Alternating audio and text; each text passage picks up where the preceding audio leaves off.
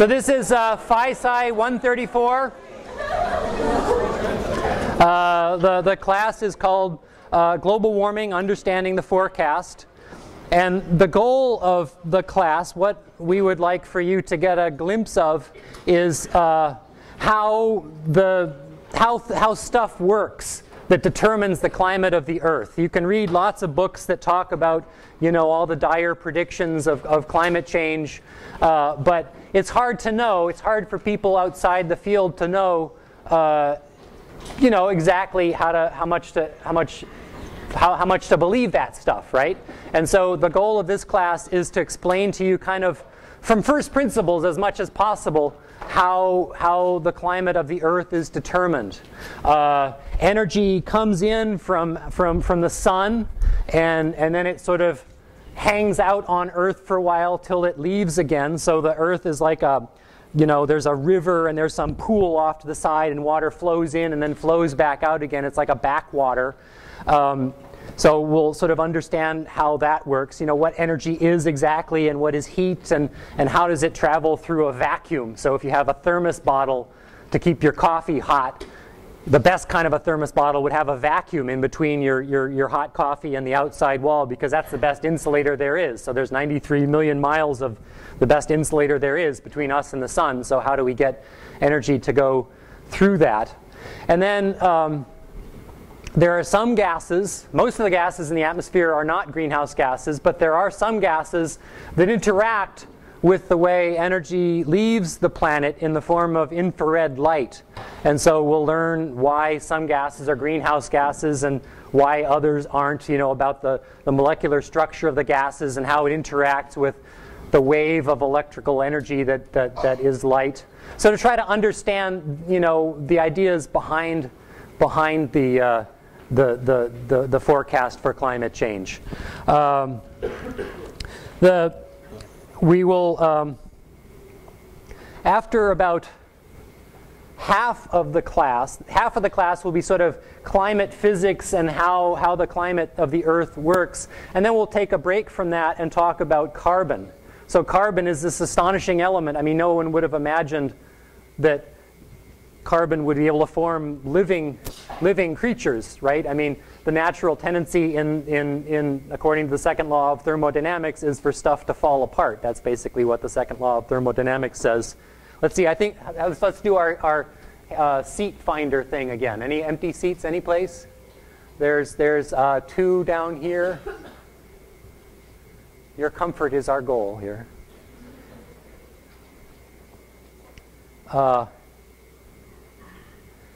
And yet life somehow seems to be able to defy the second law of thermodynamics and create this amazing order in living creatures. And it also it has a similar sort of touch of magic almost when you think about the Earth as a whole. The biosphere of the Earth is incredibly complicated with, you know, trees that take up oxygen or take up CO2 and release oxygen, and animals that breathe oxygen and eat the trees, and cycles of nutrients like nitrogen and phosphorus. It's a very complicated thing, but yet there seems to be this sort of intrinsic stability that the biosphere has achieved that keeps the climate and the chemistry of the Earth stable on geologic timescales. So there's this paradox that Carl Sagan originally named called the faint young sun paradox, which is that stars, as they age, just naturally get brighter because you make heavier atoms out of the lighter ones, and so they collapse, and so the gravitational energy that drives the nuclear fusion reaction gets a little bit more intense. The fires burn more strongly as the stars age. So back at the beginning of the Earth, the history of the Earth, there was the sun was 25% colder than it is today. So how is it that the Earth's temperature has stayed within fairly narrow temperature limits throughout the entire time of Earth history? And then there's another sort of an amazing mystery which has to do with oxygen in the atmosphere, which is there entirely because of photosynthesis. Plants put it there. If this was a dead planet, it would have an atmosphere like Mars, perhaps. There'd be more CO2 and there'd be no oxygen in it. The oxygen is there because the trees put it there, but it's not obvious why the oxygen concentration of the air isn't 10 times higher than it is today or 10 times lower. But we know that over 500 million years of Earth history, the oxygen concentration has been sort of within narrow ranges. If it ever did get 10 times higher, one spark of lightning and a whole continent would burn down. Or if it was 10 times lower, you know, all of us multicellular types would sort of drop out of the picture because we wouldn't be able to hang on. So the carbon cycle is an astonishing thing, and we'll sort of spend a few weeks talking about that, about how the carbon cycle of the Earth works. And now we've set the stage to monkey around with the system by taking carbon out of the Earth and putting it into the air, which is what, you know, fossil fuel combustion is doing. So we can think about how the carbon cycle, you know, will respond to that, and how the climate of the Earth will respond to that. And, you know, by the end of the quarter, we'll have talked about what the forecast for climate change says, and what the impacts of that would be, and what it would take to avoid this, because we'll think a little bit about where our energy comes from and what the alternatives are. So that's kind of the overarching, you know, scope of the class. The class is entirely, the lectures are based on a textbook which I wrote for and from the class a couple of years ago, called Global Warming: Understanding the Forecast. And this is the only time I've ever taught a class where I can actually follow the textbook. You know, chapter 1, chapter 2, chapter 3. Whenever I use someone else's textbook, you know, it's always in the wrong order. I can't do it. I sort of do it my own way. And so the textbook is kind of, you know, might be useful, but maybe not, sort of a reference book. But in this case, we actually go through the text from the beginning to the end. And it takes about 2 lectures to get through one of the chapters. So there's actually a calendar for the lectures, what we're going to cover each time, that's on the syllabus, which is on the Chalk site, which you all can download and look at. There are 2 supplementary books which I would like you to read, because we're talking mostly about sort of the ropes and pulleys of how the system, the climate system, works. We sort of do short shrift to, you know, all the dire predictions and what can be done, the sort of more, you know, briefing kind of presentation of the issue. So there are these 2 books that I want you to read through the course of the quarter that kind of fill out those ideas. So the first one is called 6 Degrees, Our Future on a Hotter Planet, by a journalist named Mark Linus.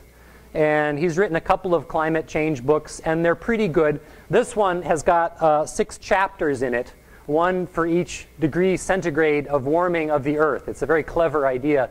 And he spent, you know, a long time with a big shovel in the library going through all of the climate impact literature and coming up with, you know, cool, scary stuff to tell you about rainforests that turn into deserts and cool stuff like that. And he arranges it all in these chapters according to where, you know, what degree of warming it is thought might trigger those things.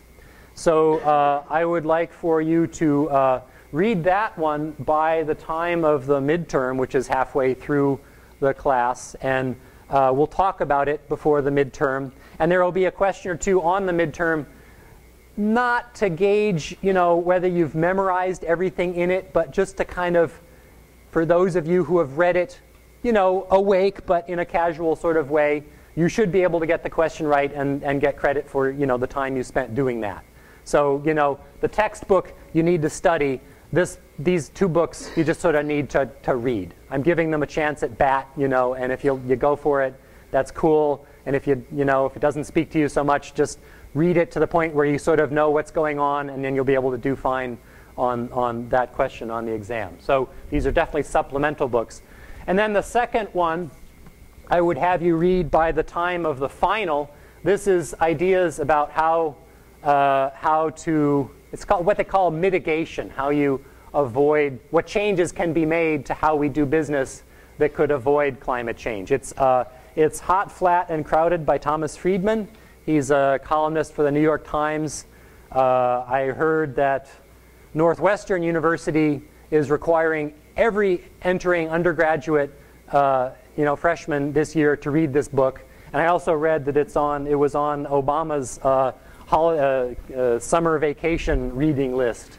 So, and it's a great book. I mean, the guy has a real vision about what, how climate constraints kind of fit into globalization and economics and energy and all that sort of stuff. He thinks that, we'll talk about what he thinks. But so then there will be a question or two on the final exam about that one. Again, you don't have to study it, but just kind of read it and stay awake while you're reading it, and you should do fine on that question.